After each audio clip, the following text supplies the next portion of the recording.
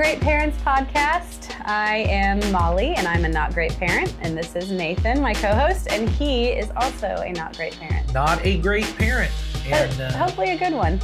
Yeah, I think on my good days, I'm a good one. I try to be the best I can. And because we are trying to be people who, no matter what's going on in our life, no matter how great it is in the eyes of the world, I can ultimately live in God's goodness. And I think that's the promise of Jesus that he brings to us is, you know, at the beginning of the Sermon on the Mount, he says, blessed are those who mourn. Blessed are those who are poor. And when he means blessed, he means happy. He means almost, and I've used this before, I've heard some theologians say that the word actually is closer to a translation of almost congratulations. Like congratulations when you're poor. That's congratulations. neat. I've never heard it worded that way. Yeah, because in the way I understand it from them is that the word that the Greek is makarios can mean blessed or blessings, or it can mean happy, but that it often was used as a greeting. And once again, I don't know this, I've just read it, so it could be totally false, but the way they say it is people would come up and say, blessed are you. Like, I think I've heard that before. Right, that when they'll come up, they say makarios, like when you graduated, they didn't graduate high school, but when they graduated high school, when you got married, when you had a baby, blessings on you. Isn't that kind of like Mazel Tov? Is that similar? Yeah, I think it's a fair kind of similar thing. And the person I heard say it is that it's almost as if Jesus is doing this thing is a little shocking when he says, hey, congratulations when you're poor. Congratulations. Would you ever hear somebody say that in this day and age? No, exactly, right? Congratulations when you drop out of high school. Congratulations when these, you know, when you don't win the big award. Yes, exactly. And then he goes on and he says, because the kingdom of heaven is yours, right? Or because if you mourn, you'll be comforted, or all these different things.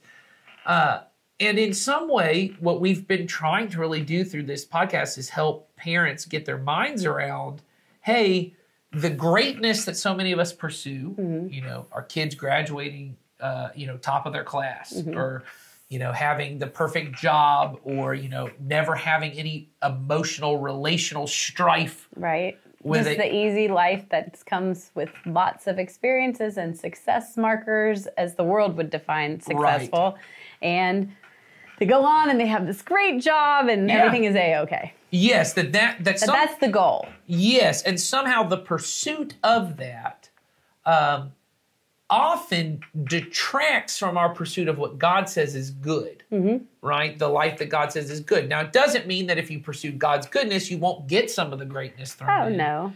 But it does mean God's goodness is our ultimate pursuit, right? Jesus said, seek first his kingdom, his righteousness, what he says is good. And all these other things, as we have said before on this podcast, they're kind of like sprinkles. Yep. They get added in. And if you get them, hey, that's great. But honestly, you're not even that excited about the sprinkles. Right.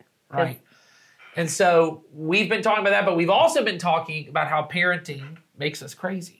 It's like dropping the sprinkles everywhere. Yeah. That also makes me crazy. It's when the sprinkles, it's when you try to, I like that. It's when you're making an ice cream sundae or something, you know, when you have to make it at home. Spill the dang sprinkles, or too many go on it, and it ruins the ice cream, and So I used to work at an ice cream store. Oh, so you probably have had love-hate with sprinkles. So I had a day where I was the assistant manager, and here's how dysfunctional the store was most of the time. I was made assistant manager before I turned 17. I was in charge of almost everyone in the store. The general manager. Were you the best scooper? Is that why? I guess why. I don't know. I think it's just because I was there and I knew how to do it. And you were reliable, Yes. And now I learn, I think they were pinning a lot of things on me. Because when we would fail inspections, they'd be like, well, what do you expect? We have a 17-year-old running the place. And I'm like, But you made that choice to hire me for this. You know, whatever.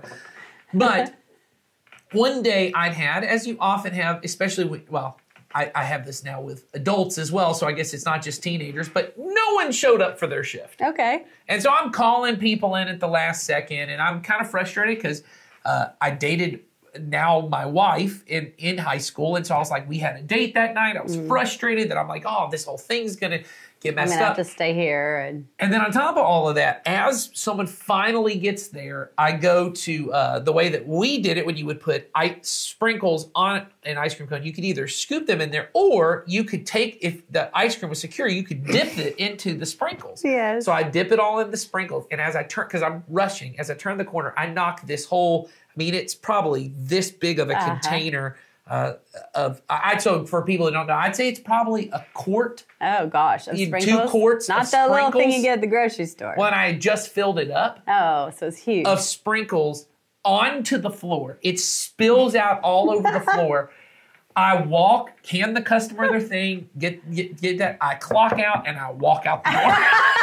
Someone else can deal with my sprinkle problem. Yes, and then later that day, I got on my MySpace page. Oh, there you go. Yeah, somebody sent you a note. Someone commented and goes, "Hey, there were a bunch of sprinkles on the floor. What? Do you know anything about this?" And not a good example, but I know the life of trying to manage too many sprinkles. And they all fall on the floor. And at some point you go, I don't even have the energy anymore to clean this up. I don't even want to deal with the sprinkles. But when we are focused on the sprinkles, we often have no energy to deal with the goodness that God has, right? So certainly to even enjoy it, right? Yes. So we're so wrapped up in all the sprinkles. So you could have just gotten on the floor and figured out and picked up all those little sprinkles and then missed out on, some other thing that all the other things that go on. But I certainly think in the midst of it, and this is what we've been trying to talk about in this series, is this idea of, like we've said, pursuing great not only takes away from God's goodness, it takes away just from our enjoyment of life. Oh, yes. And because often a lot of, not all, but a lot of, when we talk about mental health, when we talk about the anxiety we face, when we talk about the stress that we have, the kind of hurry that's in our lives, it really comes often from this pursuit of greatness, and things aren't going as I want them to, or I'm worried that they won't go as I want them to, or that people won't think of me in the way that I want them to. Right. I think that one's really heavy because I think a lot of times we might not even want the great thing, but we want to be seen as great. Right. And so we're going to pursue that, or we're going to, focus our attention on that. And so I think that in and of itself can be very, very much a conflict in your brain. Right. And so we get to this place where now in our society, and we talked about this in previous episodes, as really if you could measure greatness, which we can't, but I mean, we can look at standards of living, affluence, mortality rates, crime rates, all the metrics you would want to see. Greatness is growing in our country, but at the same time, so is all of these mental health problems of anxiety, depression, loneliness, all these kind of struggles that people have. And we've been trying to address in this whole time, from the beginning, we've said, what does Jesus want from my mental health? We said, Jesus wants you to be emotionally healthy, right? Spiritually healthy and mentally healthy, physically healthy as well. Right. And often the struggles of parenting just brings out all of these underlying problems. Yeah, it just intensifies and magnifies a lot of other things that are going on that we maybe haven't dealt with. Yes. So I know in recent episodes we talked about that as, as parents, we hear a lot about our children's mental health. We hear a lot about these things, but really we broke it down and said, we want to address that, but really in order to address even our children's mental health or just the emotional health of our family, we have to be aware of our own. Right. And we have to start with ourselves. Yeah. Which is often not fun. Yeah, and so we've tried to look at some things of how do I address my own mental health? How do I address my own emotions? How do I look at these things before I can talk to my kids? And I think a big part of that when you're addressing any problem is getting common language around things. Yeah, because I think especially in things that are kind of, I don't want to say buzzwords, but talking about mental health or, things that impact us, everybody kind of walks around with a slightly different definition, I think. Yeah. Not always, but somewhat. Well, and I'm just sorry, my brain is going in different directions. What I want to talk about, but I'm not. I'm just going to say it and people can figure out what I mean later. Oh, they will. However you choose to define something is a form of teaching someone. And so what I mean is how you the language we use to define things. So for example, I'll just use one that's not politically charged at all. Let's use the Okay. word justice. Oh gosh, okay. So when I use the word justice, depending on where you may lean, you either think of that word positively or negatively, depending on how you hear it. Because you might hear it as social justice. And if you're leaning in that direction politically, and you go, yes, the government should be doing more social justice, or you hear that and you think very negatively around the word justice because it makes you think of social justice, or you hear justice and you hear law and order, same thing, political leaning. If you're you're like, oh, we need to be lighter on that, or we need to be tougher and stricter. We're using the same word justice. Right, because meaning isn't necessarily in the word, it's in the interpretation. Yes, it's how we bring to it. And so I often hear people talk about mental health, and I don't always know what it is the other person means when they say mental health, because most of the time when I hear mental health, the person, when we discuss it more, when they talk about their own mental health, they're not actually talking about health, they're talking about unhealthiness. When most people come to me and go, hey, I've got some mental health things going on, what they're not talking about is, I'm doing really well. Yeah, hey, things are all lined up, they're great. Yes, what they mean I is, mean good. I'm really anxious. Very similar to when people say, I'm having some physical health issues. Exactly. What they mean is my physical health is not doing well. But the problem that I think often in the way that we talk about it is, what? I'm just imagining someone saying, my physical health is going great. Yeah, I'm just like you wouldn't do that. Top Yeah, shape. hey, Nathan, tip-top shape over here. Yes, exactly. Yeah, this is not something people would say. But we would say, I haven't been feeling, or I need to, I need to exercise more. Or I'm really sluggish lately, or whatever it might be. But what I found in that is when we talk about physical health, let's not even talk about mental health, let's talk about physical health for a moment. When we talk about physical health, most of us only know how to measure our physical health in terms of what's going wrong and how we minimize it. So what I mean is, I'm physically healthy as long as nothing's going wrong. Right? Which sounds fine. And I'm physically healthy unless I have some number that's high. Yeah, and the numbers are not about, we have some ranges, right? Or I'm sick all the time, or whatever it Yes, and I will say this, doctors clearly have, this is what it is. And I would say that in terms of also weight, and exercise and things like that, they have metrics. I'm talking about the way we talk to one another. Our personal interpretation of what it means to be physically healthy. If you were to come to me and say, Nathan, are you healthy? I'd go, well. And then I'd have to think through and go, and as long as there's no sickness, no illness, I'd go, yeah, probably. And then I'd go, well, I probably could drop a few pounds. Or, I could probably do this. And what I found, and this is where I got to, when I started going to the gym about 5-6 years ago, I did not have a clear picture of what it looked like for me to be physically healthy. Most people now agree that BMI is a terrible way to measure whether you are physically healthy, because any athlete that has a lot of muscle mass, their BMI is way through the roof because it's based on height and weight. And so that's not a healthy way. So then you got to look and go, well, it's body fat percentage or XYZ. What about the old big bone logic? Yeah, how does that work? Doc, tell me about these big bones. Big bones. Give me a scanner. Tell me about my big bones. But that's good. But I found out when I would go and I would see these guys at the gym who I would talk to in the locker room and stuff, and I would look at them and be like, oh, this guy could be like a movie star, right? Like this guy's like, are you a bodybuilder? Are you visually perfect? Yes, you look and you're like, I'd go, this dude is ripped. This guy's jacked.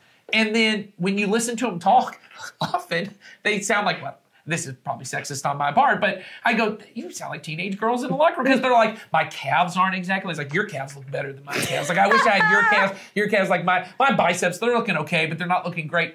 And what I learned was, this really happens? Oh, 100%. 100%. Okay. The calf. So women don't do it really with each other so much as they internalize all that. Okay. They might with someone close to them, but they usually aren't. They are not walking around the locker room being like, "Hey, my calves," or like, "Oh no, man, take a look at this." But your bis and tris. Don't look at those calves. You're all bis and tris and delts. Yeah, you really knock it out of the park on arm day. Yes, exactly. So I would look and eventually go, okay. Even people I would look at and go, that guy's like a physical specimen. Yeah. even they think I'm not as healthy as I should be. And it becomes this kind of sliding scale. And I think often we do the same thing when it comes to our mental health. Oh, I think so. Is we have this image in our head of what is mental health perfection, and all it is a little less stressed than I am right now. Yeah, I think it's less stressed than I am right now, less anxiety, a little happier, a little lighter, a little bit more carefree, and I sleep at night, and I just don't have a lot of worries in the world, things like that, things that are really bogging me down.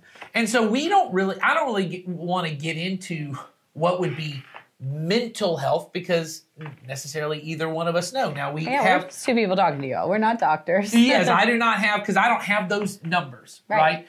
Because I would also not tell you, because I can't tell you off the top of my head what your blood sugar should be. So I got no idea either. I can't tell you. My wife, for some reason, knows all of those numbers, because didn't she have medical records or something at one point? She did, so maybe that's what it is. I don't know. She also has, if you ever sit with like a group of like older people and they're all like, never. My blood sugar was X, and they go, oh no. And I'm like, that does sound bad. That number really you said, because one time I remember sitting with someone and they said a number and I thought it sounded high, and I go, oh, that's terrible. And they go, oh, I've been working on it for a while. And the doctor said, and I said, oh, it's supposed to be low.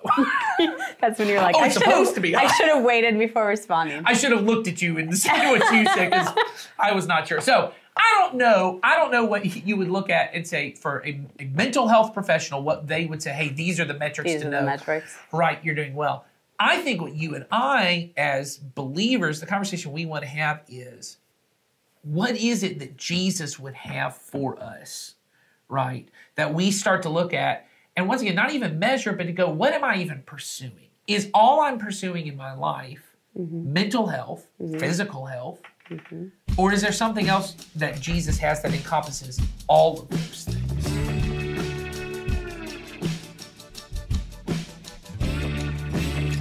So we know that Jesus wants us to be mentally, spiritually, emotionally, physically healthy. Yes. And we know that in part because of the way he lived.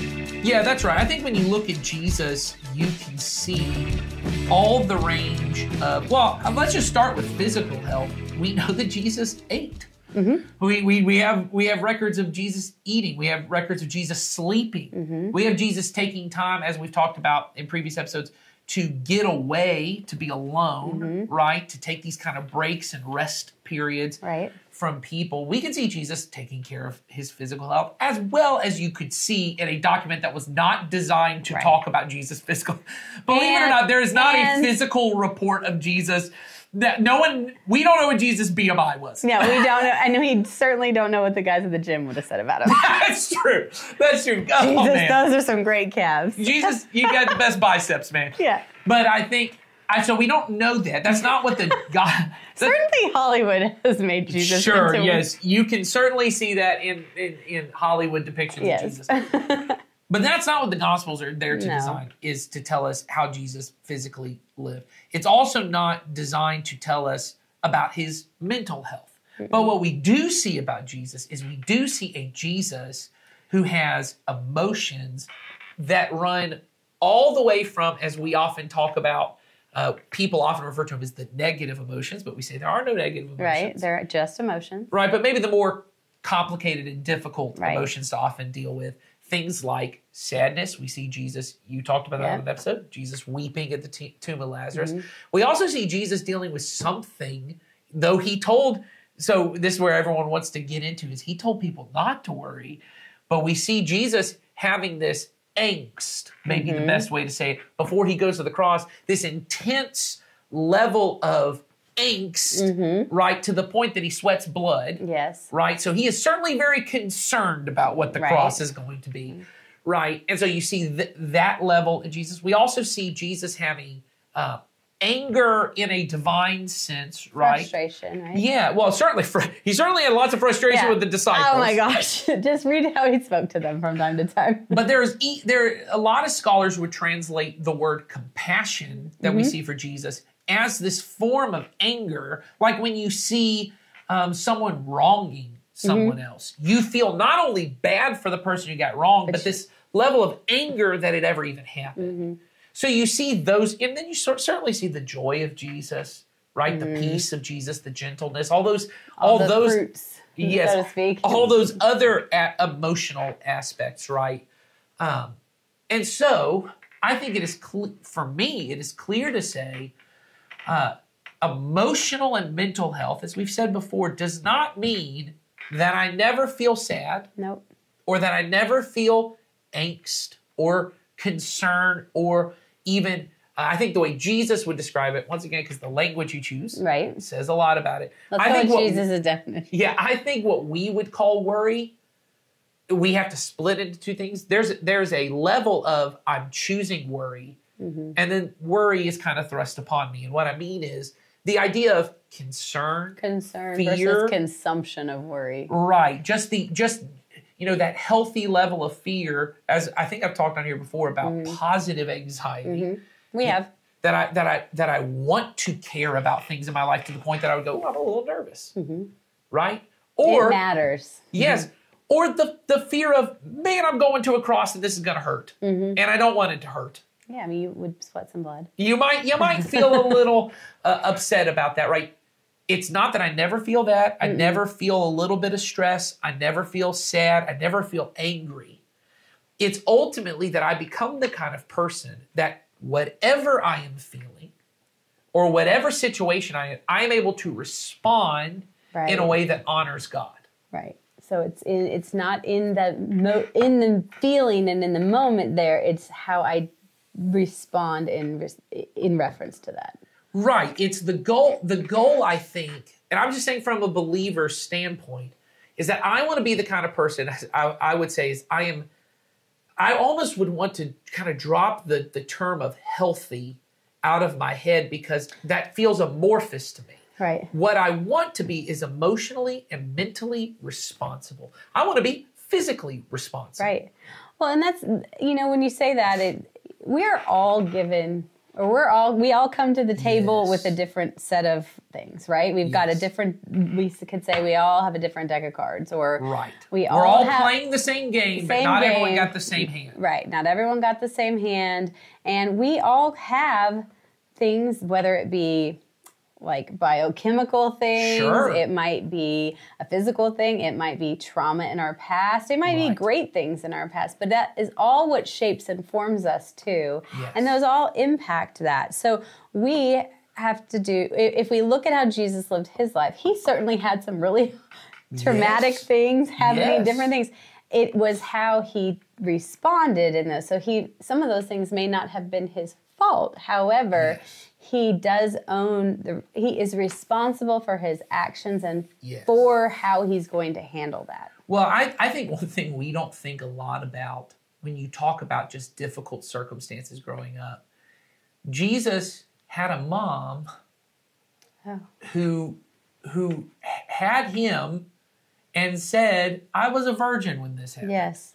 Right? Now, maybe we don't know. Maybe she didn't tell everyone that. But people know how to do math even back then and would have been to figure out either that's Joseph's kid and Joseph was shameful because they had sex before they got married and got pregnant and then they tried to lie about it, which would be a whole other level of shame that you were trying to hide this. Or I can't remember which of the Gospels, but there's one place, and I can't remember which one, where someone refers to Jesus and says, isn't he a Samaritan? Mm-hmm. And I remember hearing a scholar say that what they're really saying is, isn't he biracial in the sense of that some people would have thought a Roman soldier had taken advantage of his mother, and they lied and said, "Oh, it's Joseph's baby." That there might have been rumors going on. Once again, this is stuff we don't know, but you can kind of look at the text and go, "How difficult must it have been to grow up in this situation?" Either way, there was some sort of shame toward his parents, and he was the child. Well, let's take back what we know for sure happened, which is his parents had to flee the country when he was born, become refugees in Egypt for a few years because the king of his country decided because of his birth, he had to kill all the baby boys in the land. Now, not everyone else didn't know that about him, but imagine that that's a story that gets told to you when you're a child. and just the way of life that is that, when I'm a little older, we had to come back to the country. Right. And the way all of this happens. So Jesus had these difficult things in his life, and then eventually he knows, I'm going to a cross. Yes, and I know I'm going to die in this way. Which is a life experience I have not had. Me either. So, and I really hope I don't. Yeah, so I look at this is not a life experience I have had.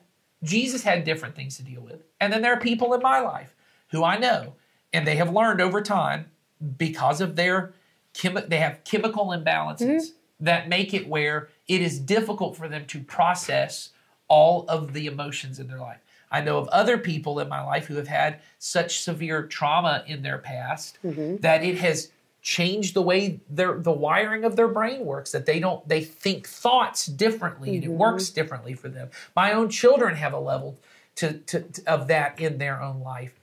And when I look at that, I go, you know what, me and them, mental health may look different for the two of us. You might have the same exact definition. Yes, and so I can't look at them and go, well, this is what I do, so you should do this.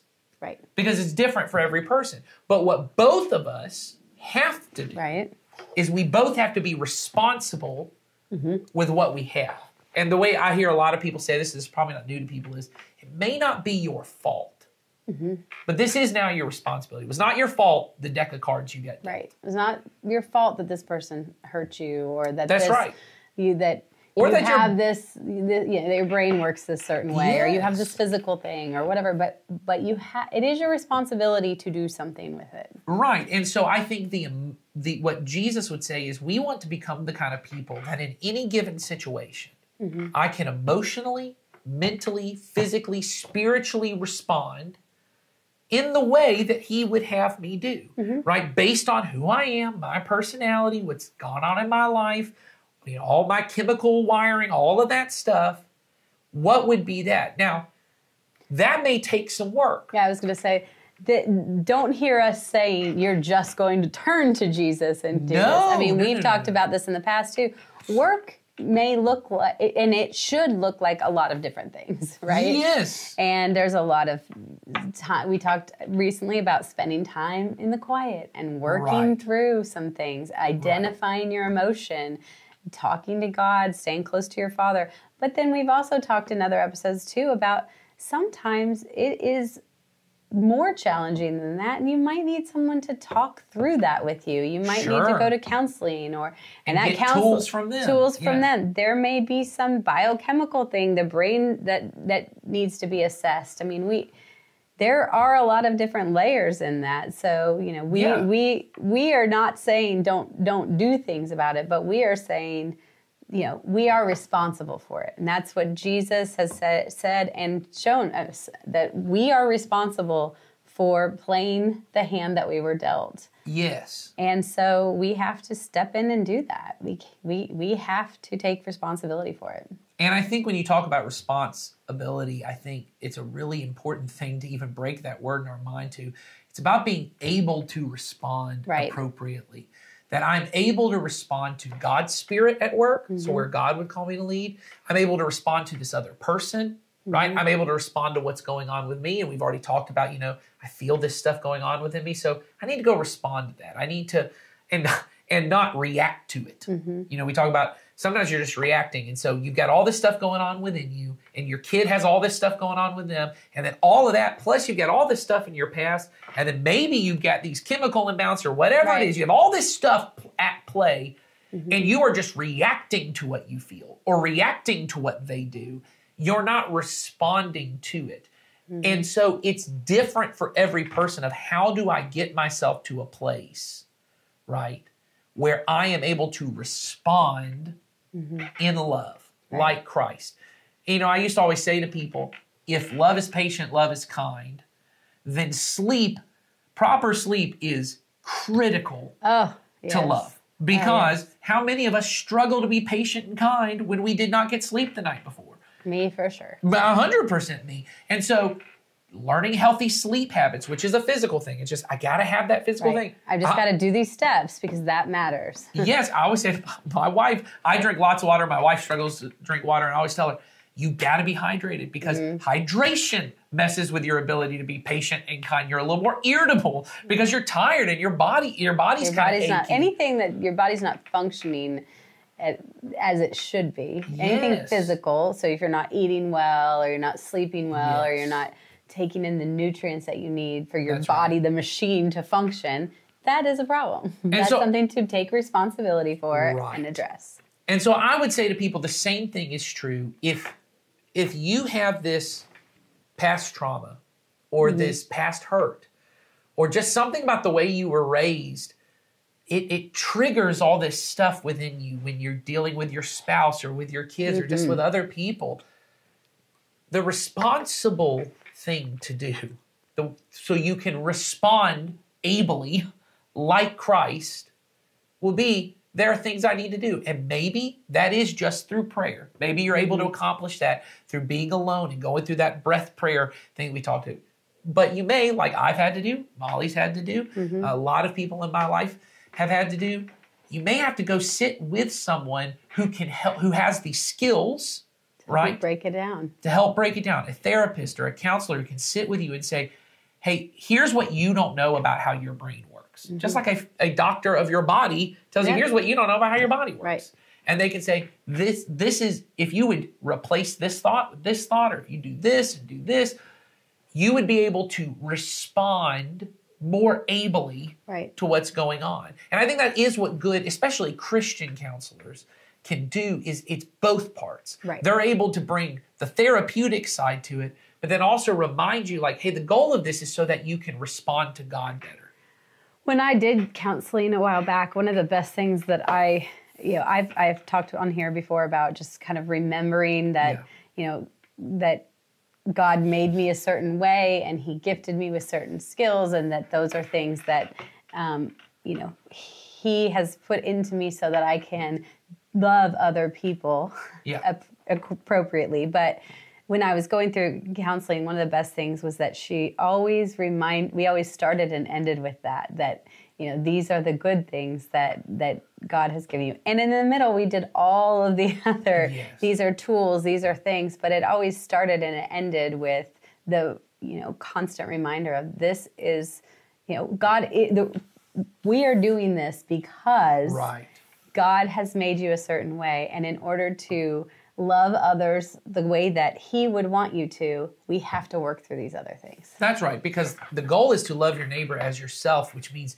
you have been physically, emotionally, spiritually, mentally responsible. You have been, you've been getting healthier, because once again, healthy sometimes feels amorphous, but you are able to handle the sadness that comes into your life, the stress and anxiety that comes into your life, the anger that comes into your life appropriately. I've said to some people in my life, I used to say to some students that I knew, and even with my own children, talking with them, of saying, in particular, there was someone who, at certain seasons, certain events in their life, certain holidays, they always just were down because of things in their past that they really just struggle with. And these events, this time of year, it brought up all those feelings. And I remember saying several times to people, you may always be sad on this holiday.